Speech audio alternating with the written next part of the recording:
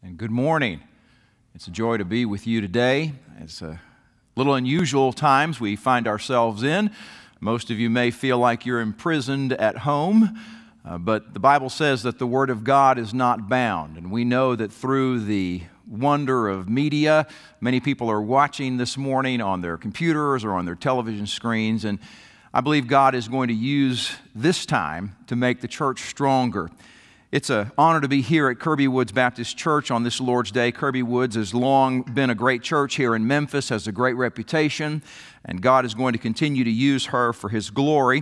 If you have your Bibles this morning, I would invite you to Psalm 91. That is our text for today, and I'm going to be reading from the New American Standard Version. This is the word of the Lord. He who dwells in the shelter of the Most High will abide in the shadow of the Almighty. I will say to the Lord, my refuge and my fortress, my God in whom I trust. For it is He who delivers you from the snare of the trapper and from the deadly pestilence. He will cover you with His pinions, and under His wings you may seek refuge. His faithfulness is a shield and a bulwark. You will not be afraid of the terror by night, or of the arrow that flies by day, or of the pestilence that stalks in darkness, or of the destruction that lays waste at noonday. 1,000 may fall at your side and 10,000 at your right hand, but it shall not approach you. You will only look on with your eyes and see the recompense of the wicked. For you have made the Lord my refuge, even the Most High your dwelling place. No evil will befall you, nor will any plague come near your tent. For He will give His angels charge concerning you, to guard you in all your ways, and they will bear you up in their hands, that you do not strike your foot against a stone. You will tread upon the lion and the cobra and the young lion and the serpent you will trample down.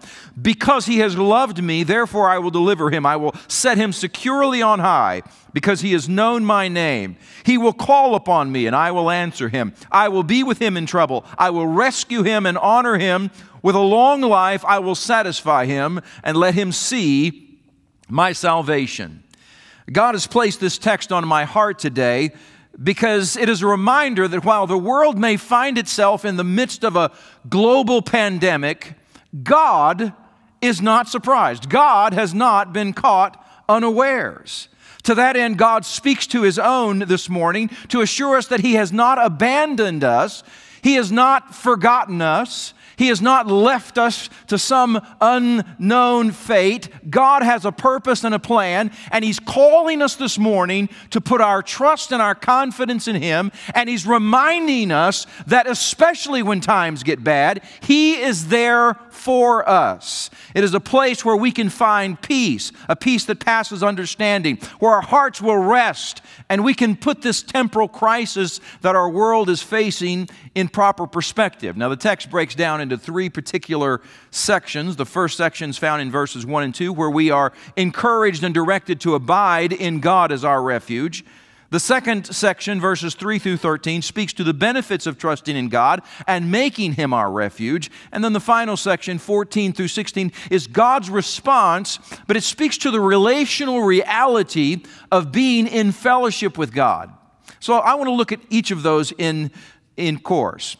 First of all, God is our refuge. Perhaps like me, you've been getting phone calls. A lot of people are bored, and so they're looking through their phone contact list, and they're calling all their friends they haven't talked to in a long time, friends they've been too busy to talk to, and now they have more time than they know what to do with, and they're asking questions like, how long do you think this is going to last? Is this going to ruin our economy? Do you think that we're going to bounce back? I mean, what's going to happen? And people are asking all kinds of questions because what they're really looking for is they're looking for hope.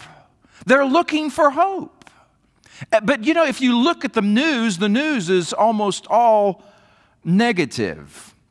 In fact, a simple search on the internet will demonstrate that anywhere from 70 to 90% of all media news is negative. And the reason for this is because the media outlets have realized that people respond to negative news much more quickly than they do to positive news. In fact, there was a television station in another country that decided for one day they were just going to do nothing but positive news. And their ratings tanked because nobody wanted to hear good news. Everybody wanted to hear bad news. And the real temptation during this time is to sit and watch the news and begin to believe all of the things that we're hearing and begin to have questions and doubts and fears. But I think God's Word this morning offers us something that the news doesn't. God's Word offers us hope. Now, hope's a powerful thing, but not all that is offered as hope is real.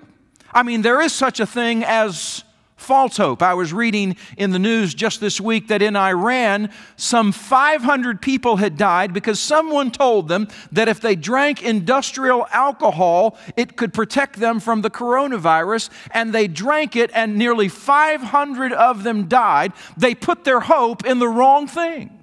You see, there is such a thing as hoping and trusting in the wrong thing. That's like when people say, well, I'm a person of faith. Well, that's all well and good. What do you put your faith in? Because you see, if you put your faith in the wrong thing, then you're going to be sadly disappointed. That's why when we come to put our trust and our faith in someone or something, we need to make sure that our faith is put in something or someone that is trustworthy, that is faithful.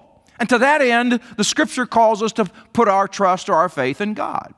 But of course, in moments like this, we really see where people do put their trust, don't we? I mean, a lot of people have put their trust in the financial portfolio that they've built up over the years. And given the volatility of the stock market over the last several weeks, it would seem to me that they've misplaced their trust. Proverbs 23:4-5 says, "Do not weary yourself to gain wealth. Cease from your consideration of it. When you set your eyes on it, it is gone. For wealth certainly makes itself wings like an eagle that flies towards the heavens." 1 Timothy chapter 6, verse 17 says, "Instruct those who are rich in this present world not to be conceited or to fix their hope on the uncertainty of riches, but on God who richly supplies us with all good things to enjoy." So some people have put their trust, their confidence in finances. Others have put their confidence in science. And while we're very grateful, let me just say that and reaffirm that, we're very grateful for modern medicine and all that modern medicine can do for us and the great advances that have been made therein over the last several centuries. Surely something like the current virus that we are experiencing should demonstrate the limited nature of science, how limited it really is. You need to remember that until about 120 years ago, most scientists and doctors in the United States did not believe in what we know as the germ theory of disease. In fact, into the late 1890s, into the turn of that century, 1900, most of them believed in what was called the miasma theory, which said that sickness and disease came from decaying matter, from organic matter that was decaying, and you could always tell if there was sickness afoot because it smelled bad, and if there was a bad smell, then that's where sickness came from. It wasn't until about 1900 that they started realizing that there were these things called germs. And so if we put our trust in science, we have to ask ourselves a question: where have we really put our trust? I mean, scientists all over the world, and I'm so grateful for what they're doing and so grateful for the developments that are being made, but they can't figure out how to beat this little virus. The Bible says in 1 Corinthians 1:27 that God has chosen the simple things to confound the wise, and certainly we are confounded, but God is not confounded. Others put their trust in government. In moments of crisis, they're confident the government's going to save them. And we're all very grateful for our public servants who are working hard to do whatever they can to solve this current crisis and to keep as many Americans safe as they can. We need to remember that governments are made up of fallen, finite human people just like you and me. And the Bible is replete with warnings not to put our trust in men. Psalm 146:3-4 says, "Put not your trust in princes and the Son of Man, in whom there is no salvation. When his breath departs, he returns to the earth. On that very day, his plans perish." Jeremiah 17:5, "Cursed is the one who trusts in man and makes flesh his strength, whose heart turns away from the Lord." And there's nothing wrong with looking to science and looking to our government for help, but that's not where our ultimate trust ought to lie. Others like the preppers. I saw a thing online the other day that said, to all preppers, we apologize, you were right. You know, they've got all the food and all the toilet paper that they're going to need for 30 years, but they somehow think that their preparation is going to keep them and protect them. And the reality is, if you are simply trusting in your own preparedness, that you've prepared for all of this, you're going to be sadly mistaken. The Bible says the one who trusts in himself is a fool in Proverbs 28:26. Now, I don't want you to misunderstand me. I want to reiterate this. We look to modern science for what it can do, and we're grateful for the wisdom and knowledge that God has given those who work in that field. So grateful for that. Many working within our government, working diligently to try and solve this to whatever degree they can. We're so very grateful for that. But at the same time, what God is telling us in this text is that while these things that we confront may perplex us, God is not perplexed. The text calls us to put our trust in God. It calls us to make Him our refuge. As you may recall, one of the ways that Scripture emphasizes things is through repetition. And it's interesting to note that in Psalm 91, this word refuge is used 3 times. In fact, it's the only psalm in the entire book of Psalms that repeats this word 3 times. And so there's an emphasis on the reality that God is calling us to make Him our refuge, to put our trust and our confidence in Him. Now, that word refuge means to take shelter or to trust. It's interesting, in Jeremiah 17:17 and in Joel 3:16, that same Hebrew word is translated hope. Isn't that interesting? Because when we put our trust in the right place, it gives us hope. It gives us confidence. It gives us the assurance that somebody has got this under control. It speaks of God as a shelter. It's real interesting how this passage uses a variety of metaphors to illustrate hope and the trust that is ours when we put our faith in God. It talks about God as a shelter, a shadow that will protect us from the sun, a fortress where we're safe from onslaughts, a dwelling place where we can find rest, wings where we are sheltered from harm, a shield that will protect us from external attacks. And all of these words paint a word picture that say God is going to protect us. He's going to care for us.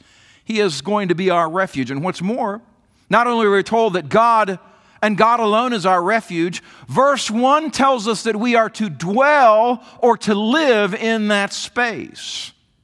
The idea of dwelling or abiding is a powerful metaphor for living. We're not merely to run to God in times of trouble. Some people do, don't they? Some people have what we call foxhole religion. They get in a very difficult circumstance in life and they turn to God. But those who have their faith in God constantly and they live in that space and they live in that place and they abide and they dwell in that reality where God is walking with them. As the old song says, He walks with me and talks with me and tells me that I am His own. Those of us who walk in that kind of relationship with God, we are not shattered. We are not scattered. We are not dismayed when things come along. And we don't have to just run to Him. We are already walking in fellowship with Him. And that's the picture that this particular passage says. We are to deliberately, continuously put our faith in God, to dwell in that state of perpetual trust. We're to join with David, who in Psalm 20 says, "Now I know the Lord saves His anointed. He will answer him from His holy heaven with strength, with saving strength of His right hand. Some trust in chariots and some in horses, but we will boast in the name of the Lord our God." Church, this morning, I'm here to tell you that God is someone who is trustworthy. God is someone in whom we can put our faith. God is someone, when we put our faith and our confidence and our trust in Him, we are never going to be disappointed. Remember, before anything else, God's Word is a revelation of Himself to His people. Here's what God's doing. In this text, He's revealing to us that He is a God who has got this covered. He's got this under control. And people will say, well, why would God let this happen? Folks, that's a bigger question than we can answer, because that's the problem with sin. When sin came into the world, death came into the world. And what we're experiencing, and the reason there's any kind of death, the reason there's any kind of disease, is because man rebelled against God. But our text this morning is telling us that even though there's death, and even though there's sin, and even though there is disease, and even though there are things that we are going to encounter that we were not expecting, God is there for us. He's not caught unawares. He is trustworthy. Jesus himself in the Sermon on the Mount says, don't worry about what you're going to eat tomorrow. Don't worry about what kind of clothes you're going to... Listen, the Gentiles worry about these things, but your Father knows what you need before you ask. He clothes the grass of the field. He cares for the birds of the air. Will He not also care for you? The call this morning, first and foremost, is to make God our refuge, to put our confidence and our trust in Him. We are grateful for all the other things He gives us, but at the end of the day, we have to put our confidence and our faith in God. There's a second thing I want you to see, and that's the benefits of trusting in God and seeking Him as our refuge. As we read the benefits of making God our refuge, we need to remember an important rule in biblical interpretation, which says that each verse is interpreted in the light of every verse. You see, if we're not careful, we can take one verse out, we call that proof texting, and we can take it out and make it say whatever we want it to say, and that is particularly true with this particular passage, and here's why. You remember over in Matthew chapter 4 when Jesus is in the wilderness as he's being tempted by Satan. And what does Satan do? The Bible says very clearly, the devil took him upon the holy city and had him stand on the pinnacle of the temple and said to him, if you're the Son of God, throw yourself down, for it is written, He will command His angels concerning you. On their hands they shall bear you up so that you will not strike your foot against a stone. What does Satan do? Satan quotes Psalm 91 to Jesus. Imagine that. Imagine the devil taking the Scripture and using it against the one who wrote the Scripture. But you know what he does? He takes it out of context, because Jesus comes back and puts it in context. And Jesus says, on the other hand, it's written, you shall not put the Lord your God to the test. So every verse needs to be interpreted in light of every other verse. So the promises of this text are real. The promises of this text are very amazing. It says that God will deliver us from the snare of the trapper, from deadly pestilence. He'll cover us so that we can find refuge. He promises that we don't have to fear the terror of night. We don't have to fear the arrow that flies by day or the unseen pestilence that moves in the darkness. 1,000 can fall at our side, 10,000 at our right hand, but it's not going to approach us because we've made the Lord our refuge. No evil will befall us. These are powerful words of promise. But how do we contextualize them? Because you say, Pastor, there are Christians who are dying from the coronavirus. I mean, how can you say that God is going to keep it from your tent and there are Christians that are dying? Well, I'm glad you asked that question. Taking all this into account, here's what I believe the text is saying. I believe the text is reminding us that God is sovereign in all things, especially in the lives of the people.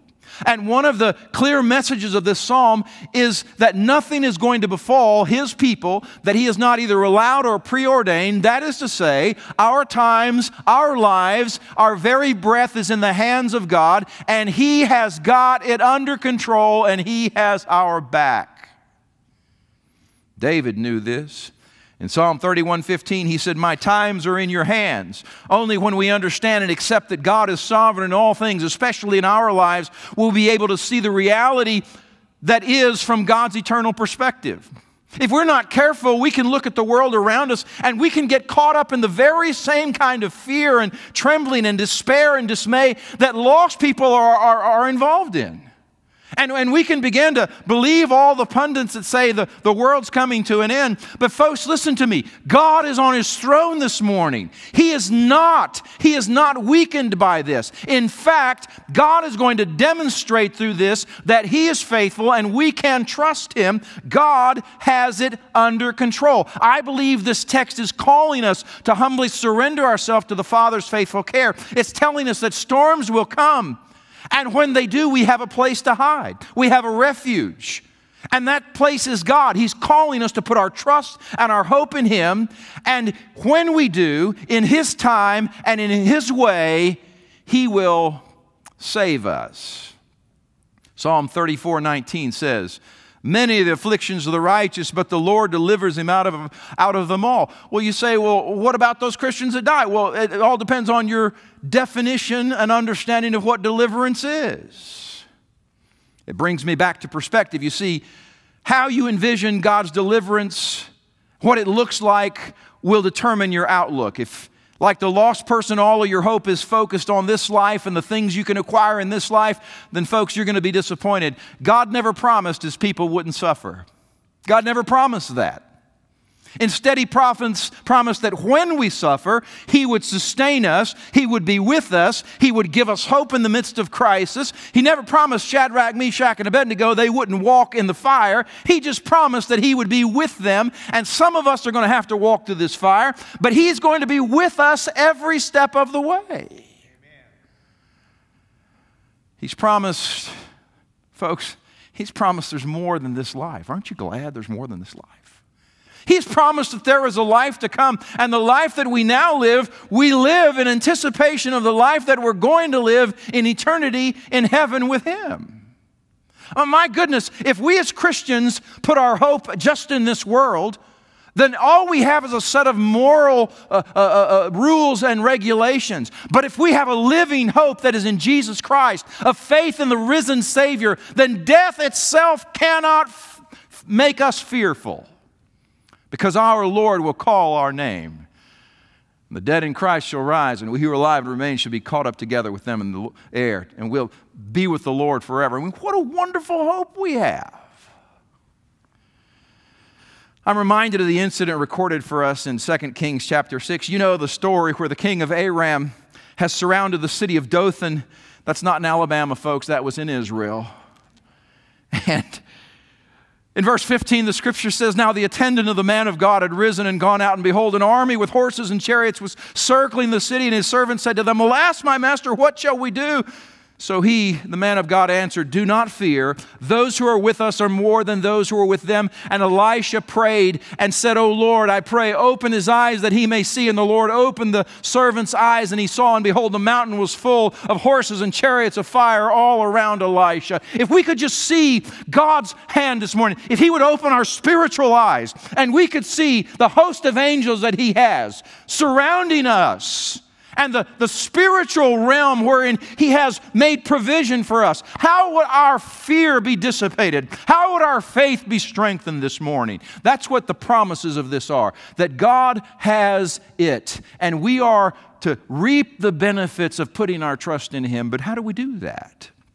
Well, how can we have this kind of spiritual sight, this faith that transcends our present circumstances? How can we access this peace that comes from knowing that we are being held in His hands, and even death itself cannot separate us from His love? How do we have that? Well, the Scripture tells us. In the last two verses here, God answers. I love it when the Scripture speaks. Listen to what He says. "Because He has loved me, therefore I will deliver him. I will set him securely on high, because he has known my name. He will call upon me, and I will answer him. I will be with him in trouble. I will rescue him and honor him. With a long life I will satisfy him and let him see my salvation." These words are rich with God's promises to His people. But I want you to note the relational nature of these promises. He says in verse 14 that those who love Him and know Him, who know His name, will be delivered. Verse 15 promises that those who call upon Him will receive an answer and will realize His presence and hear His voice, and they will be rescued and honored. Verse 16 sums it up, promising that they will be satisfied with a full life or length of days. They will see His salvation. These promises of peace and refuge are given to those folks who are in relationship with Him. And so you shouldn't be surprised when lost people say, "Well, where is God?" Well, God is there. The problem is not with God. The problem is with us. God has never left us. He's always been there. The problem is whether or not we have come to Him and we've given ourselves to Him. This word "know" is a very interesting word. It speaks of intimate relationship. This word "love" speaks of devotion or emotional attachment. So how do we take this text and put it into our application in our lives? Well, let me suggest two ways that we can directly apply this to our lives. First of all, there's an application for those of us who know Jesus Christ.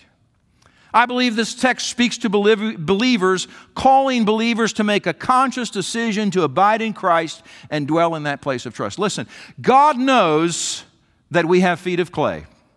He knows the Bible says that we are but dust, and as a father pities his children, so our Father pities us. He knows that we want to give in to the temptation to fear and to despair. He knows that.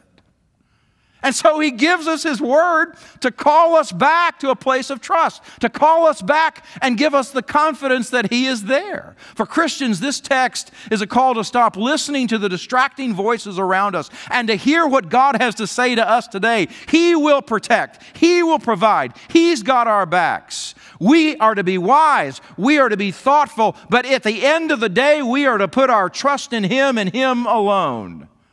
As the old hymn says, abide with me, fast falls the eventide, the darkness deepened, Lord, with me abide when other helpers fail and comforts flee, help of the helpless, oh, abide with me.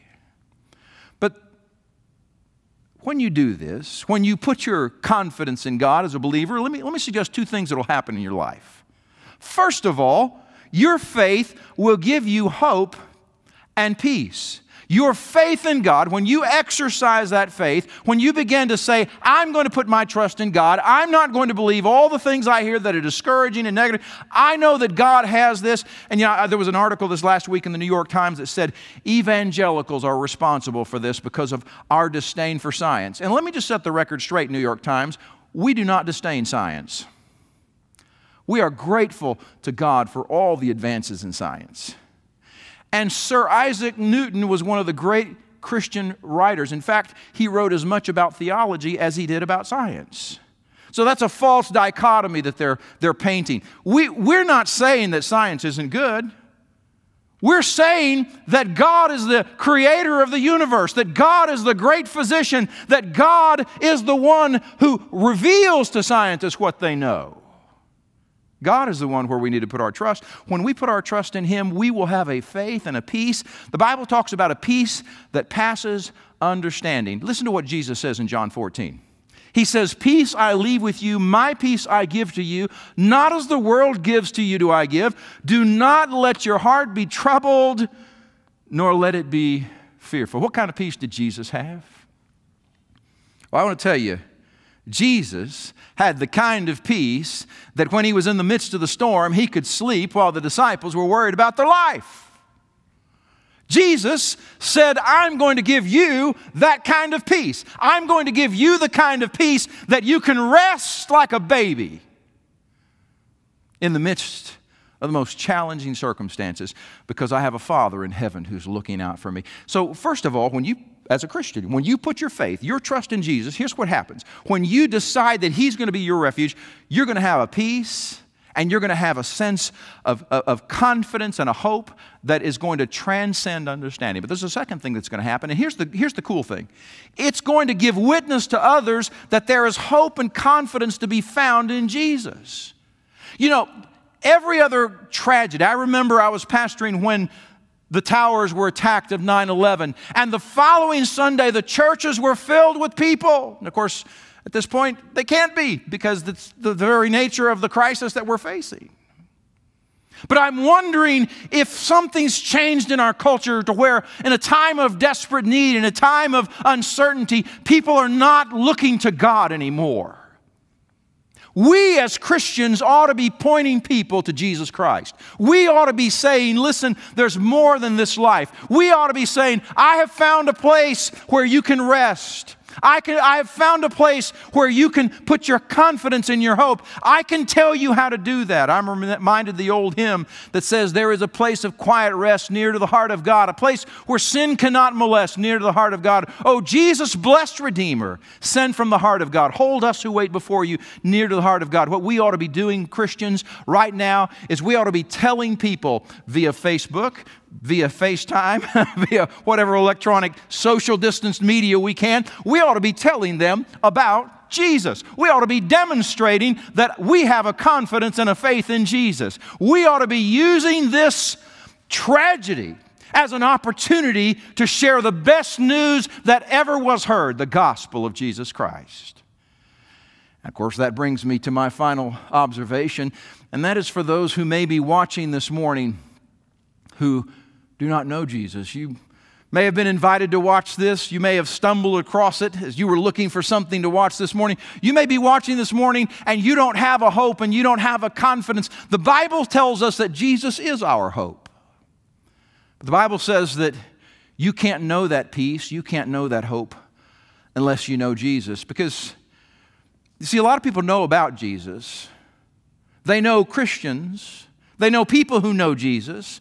They may have gone to church. They may have grown up with people who knew Jesus, but they've never come to know Him personally. If I'm walking down the street and I see President Trump across the street, I know who he is, but he doesn't know who I am.